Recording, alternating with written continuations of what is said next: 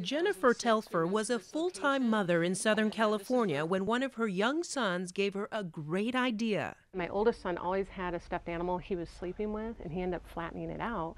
And that's when the light bulb came on, and I realized, wait, we can make plush animals actually functional. Telfer designed a collection of animals that fold out to become full-size pillows. She and her husband used their own savings to hire a Chinese manufacturer for the first 8,000. They called them pillow pets.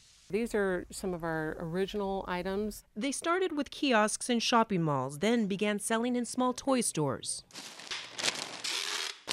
Soon, major retailers wanted to carry them nationwide. The company has sold nearly 25 million pillow pets since 2003, but it had to overcome some challenges along the way. The biggest hurdle was convincing parents pillow pets were more than just a stuffed animal. Their first TV commercial aired in 2009.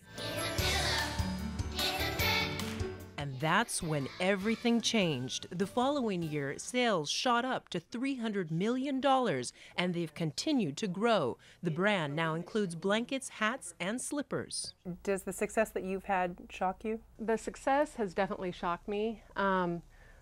But in the same sense, I had an intuition. I knew deep down that something like this was going to develop. And that one big idea has given the Telfers a cushion that will provide comfort for the rest of their lives. Teresa Garcia, CBS News, Oceanside, California.